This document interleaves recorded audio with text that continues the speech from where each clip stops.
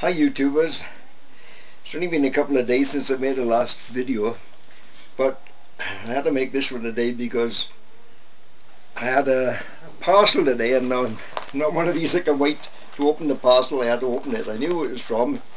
It's from Enrico Marola, from Italy. A friend, I just sent him a little bit of tobacco, and amazingly he sent me these things in return. I told him not to send me anything, but there we are. I can't believe what he sent me. He sent me 2 big packets of tobacco, Holland 2 blend. Never smoked that, don't know what it's like. I'm sure it'll be nice. Full Virginia strong. Well, knowing me, I'll mix that with some Balmora, because I'll just smell it first, see what it smells like. Oh, lovely, nice rich smell. It smells like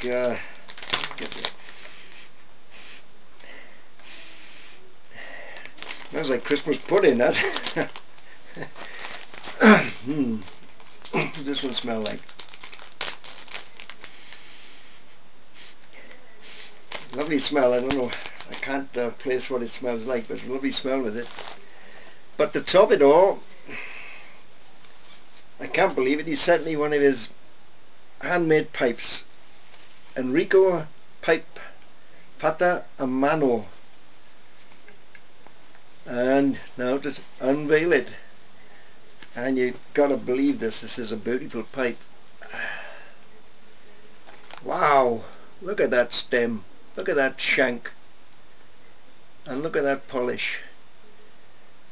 Beautifully made pipe, Enrico. I'm over the moon. I couldn't afford one of your pipes, you know that. I just can't believe you'd be so generous. I mean, I only sent you a packet of tobacco. That's wonderful. I can't wait to have a go at this. I think I'll keep this just special for maybe Squadron Leader, which is one of my favourites at the moment. That is a beautiful pipe. I don't know how you get such a good finish on, but really terrific.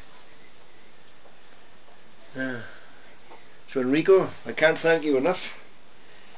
You're a wonderful friend, thank you very much. Look at this, the pattern on that beautiful piece of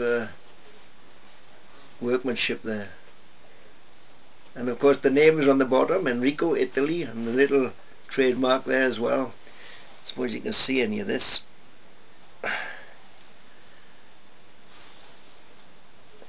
Look at the inside, perfect finish. Beautiful. Enrico, over the moon, thank you very much. Just before I go, I'd like to show an unusual corn cob with this strange shape to the stem. I bought it for pence on eBay simply because I was intrigued with, I'd never seen a corn cob with that shape, and it's